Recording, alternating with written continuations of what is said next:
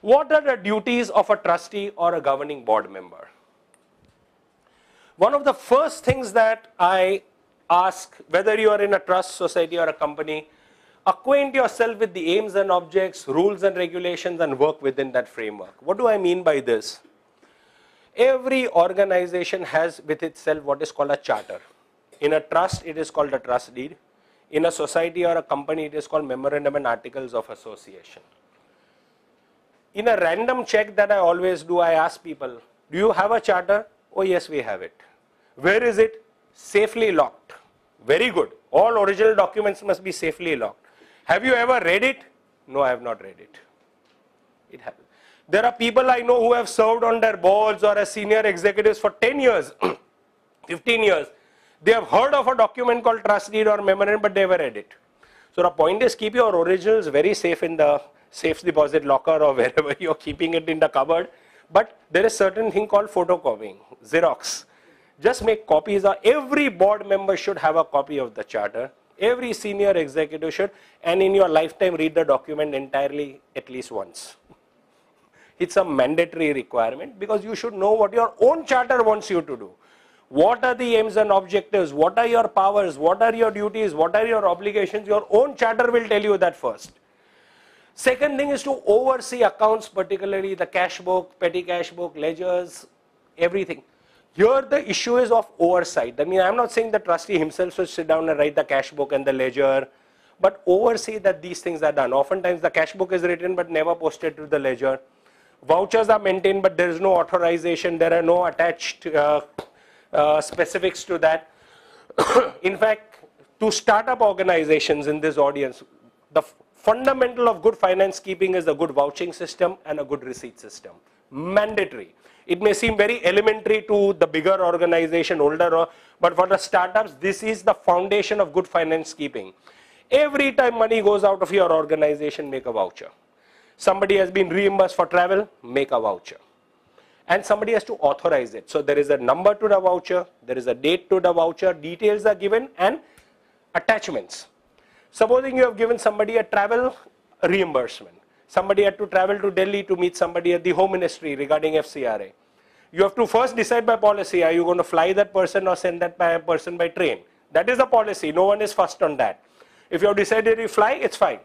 An e-ticket is generated, that is not good enough. With that, you nowadays accounting standards require you have to have attach the boarding pass also. Because e-ticket anybody can generate. The boarding pass confirms that you actually undertook the travel. And somebody has to authorize that. So every time money is given to somebody to buy 10 notepads, so it may be petty cash or whatever, every time money goes out, a voucher is made, which is numbered, dated, details, and attachments. And every time money comes into your organization, a receipt is made or a cash memo. Donation has come, make a receipt. Again, the receipt has a number, it has a date and details. So it's a donation, it's a sale of your product, it's a rent that has come, it's a membership fee that has come, a receipt or a sale of your product. If you maintain numbered, dated, detailed vouchers and receipts, even if you have a part-time accountant who writes your accounts once a month for a few days, you will still manage it. So a startup organization need not even have a full-time accountant. If you will manage your vouching as in properly filed, the moment there is a money gone out, make a voucher there and then and file it with the date and number. Money has come, immediately make a receipt and it has a date and a number and details. Then even if this sits with you for 1 month and an accountant comes, just submit. A good accountant will take it to the cash book, post it to the ledger, and your books of accounts can be maintained. It's an absolute fundamental of finance keeping. And this, a board member has to oversee that it is done. Because end of the day, the buck stops with the trustees. The responsibility is of the trustee. So if anything goes wrong, you can say the accountant goofed.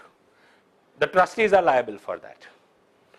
Then ensure separate books of accounts if the trust has any business income or you receive foreign aid. So under FCRA, you need to have a separate cash book and a separate ledger for your FCRA account. Only foreign receipts and its disbursement, this is a requirement under law. Vouchers must be maintained, as I said, cash memos, etc. Investment in accordance with section 11(5). As I told you, you cannot invest in shares and stocks, nor in mutual funds where Maharashtra is concerned. Only certain approved mutual funds are there.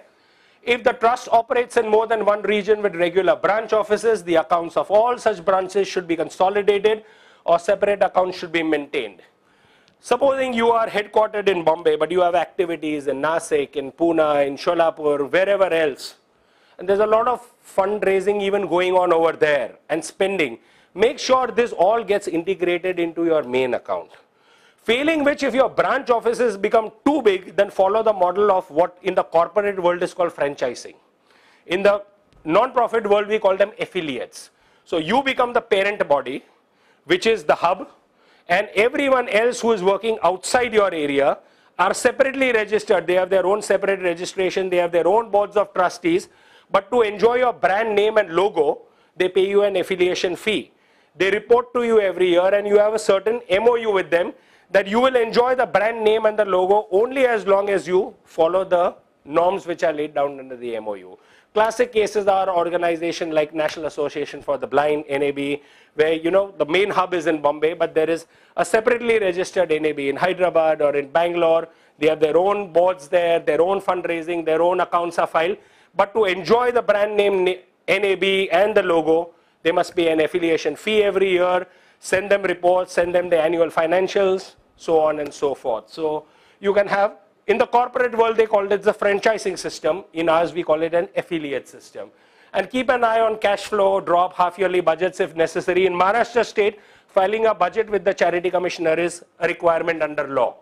So before March, you have to file a budget. Of course, no one really verifies the things over there, but it's a requirement to file a budget with the charity commissioner. It is not there in other states where charity commissioner is not there.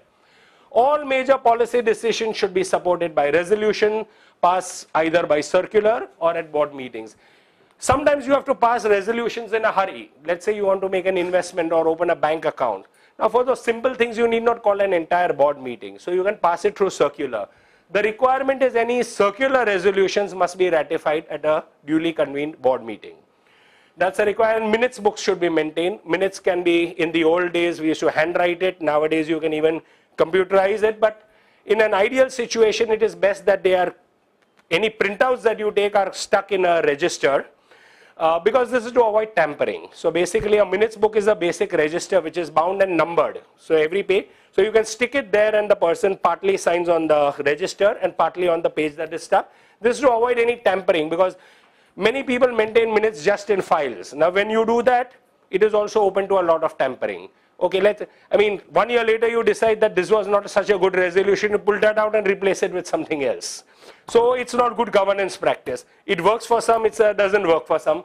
A good practice is to paste it or handwrite it, if you like, in your minutes book. And minutes need not be essays. I've seen minutes of meetings in some cases where there are long essays that are written. You can even have bullet points. I mean, the key issues and ideal minutes today are 3 columns, Issue, decision taken, and ATR against that, action taken report. At the next meeting, when you're confirming the minutes, you will also see your ATR. What is the action on that decision? So it was decided, so-and-so has been delegated to find out about this. Has the action been taken? So it gets immediate. So basically, you can do it even in column form. So you can even maintain Excel sheets for minutes, or you can just draw columns in a Word document. There is really no hard and fast position under law in this regard. And all trustees are jointly and severally responsible. In a trust, we have a concept of a managing trustee or an executive trustee, but under law, there is no definition of a managing trustee or an executive trustee. This is for your own convenience. In a society, you do have a president, secretary who makes the agenda, etc., a treasurer who looks after, or rather oversees accounts. But in a trust, there is no such portfolio. All the trustees are supposed to be jointly and severally responsible. So this is the position under law. So managing trustee is there by your convenience. You decide to have somebody, but otherwise it's joint and several responsibility.